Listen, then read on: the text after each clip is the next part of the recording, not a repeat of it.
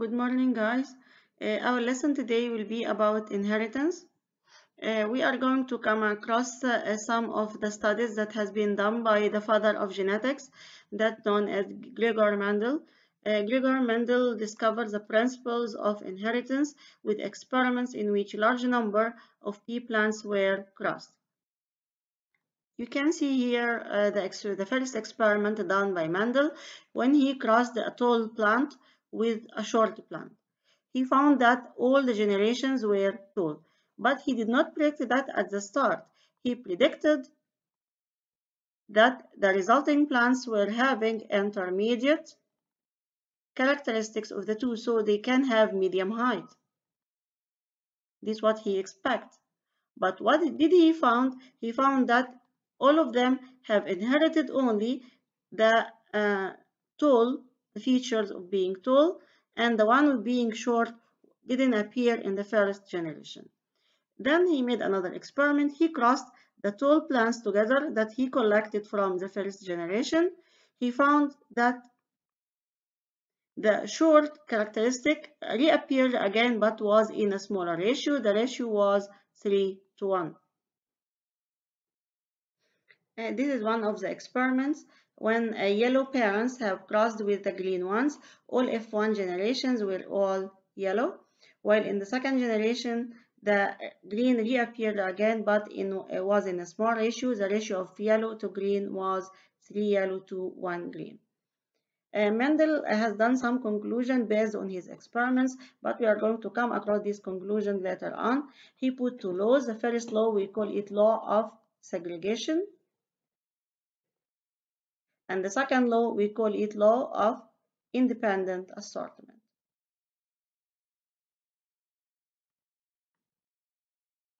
Now we are going to watch a short video about Mendel's history and his experiments, and then we'll complete our discussion about first and second law of Mendel.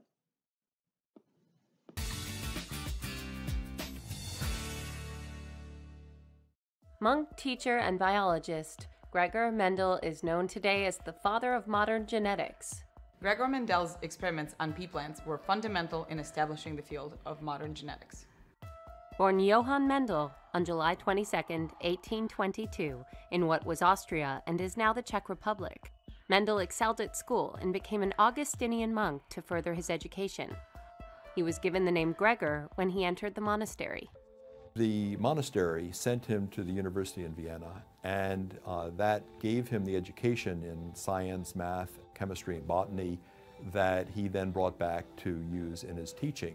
Mendel accepted a teaching position at the monastery in Brno after completing his university studies. It was during this period he began his famous pea plant experiments.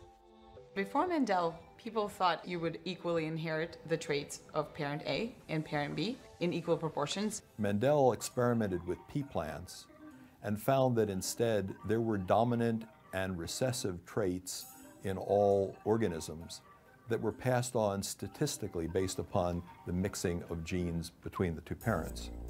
This theory is now known as the law of segregation.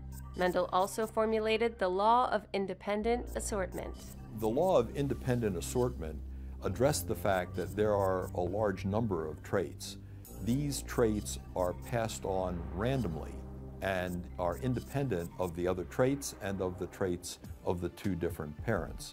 The ability to explain hereditary diseases and to engineer plants with desired properties are all consequences of the fundamental theory founded by Mendel.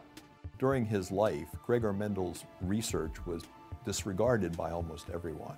It wasn't until the early 1900s, after his death, that Mendel's work was appreciated and now serves as the basis for genetics and heredity.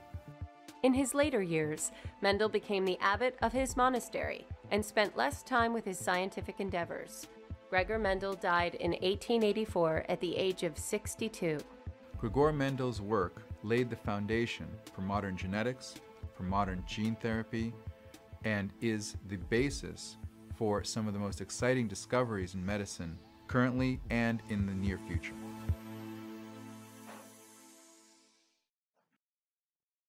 Here are the list of characteristics that studied by Mendel. He was studying some features of the seeds, flower, pod, and stem. Regarding the seeds, some of them were regarding the cotyledon, some were yellow and some were green. For the form of the seeds, some were round and some were wrinkled, gray and white. For the flowers, the color of the flower, white and violet or purple. For the pod, the form of the pod, full and constricted, and the color of the pod, yellow and green. For the stem, the place of flower in the stem, axial or terminal, and for the size, some were long and some were short. These are lists of the characteristics that discovered by Mendel, and Mendel put his assumption that there is a heritable factor, this heritable factor that passed from the parent to the offspring, led the offspring to inherit the characteristics, and he called the characteristic that appear only in the first generation as dominant and the one which was hidden in the first generation as recessive. You can see here in these tables the results of Mendel experiment, which proved the ratio in the second generation 3:1 with all the phenotypes that he studied. He made his experiment on 7 characteristics in the pea plants, and he found that in the first generation, only 1 characteristics appear. He called it dominant, while in the second generation, F2, it was found that the 2 characteristics appear, but in a ratio of 3:1. 3 for the dominant and 1 for the recessive. And here is the table of his results: spherical and wrinkled seeds, yellow and green seeds, purple and white flowers, inflated and constricted pods, green and yellow pods, axial and terminal flowers, tall and dwarf stems. The ratio is almost 3:1 in all the experiments.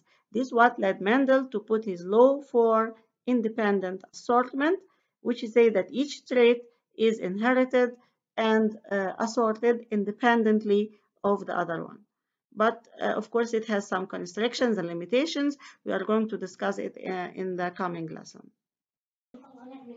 While the law of segregation states that the allele pairs segregate or separate during formation of gamete and then randomly unite at fertilization. And Mendel, in fact, was not the first scientist to use the pea plant. Thomas Andrew Knight, or as we can call him, Knight, he made also his experiments on the pea plant, and he was having some important discoveries. First, he said that both male and female contribute equally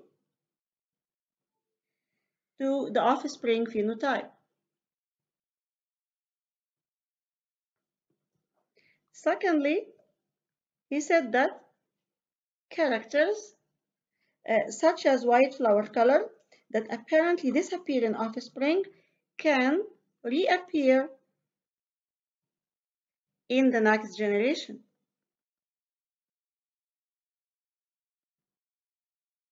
Showing that the inheritance is discrete rather than blending.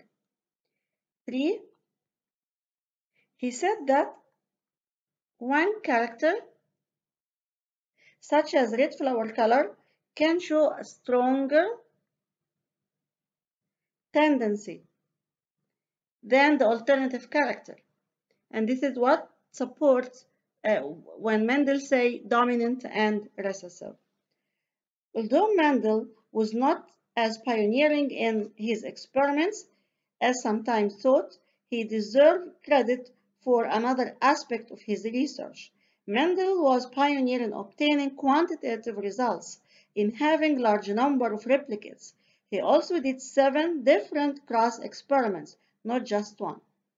And this is why Mendel experiment was very famous, because he based his studies on a scientific basis and on he did mathematical calculation for all his findings for the first and for the second generation. He did not depend only on one characteristics, but he made the experiment 7 times or 7 characteristics on the pea plants. It's now standard practice in science to include repeats in experiments to demonstrate reliability of results. Repeats can be compared to see how close they are. Anomalous results can be identified and excluded from analysis.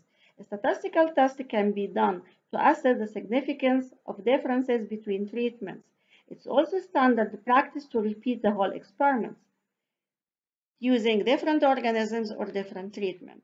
To test a hypothesis in different ways, Mendel should therefore be regarded as one of the fathers of genetics.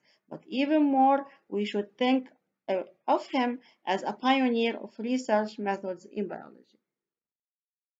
So to summarize, law of segregation states that every organism has 2 alleles per the trait, and those alleles separate during formation of gametes. So alleles separate during formation of gametes.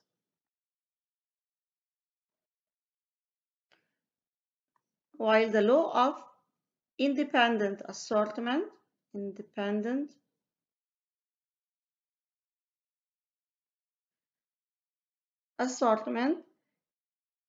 explain that the hereditary factors that later on are called genes assort independently during the gamete formation, giving different traits an equal opportunity of occurring together.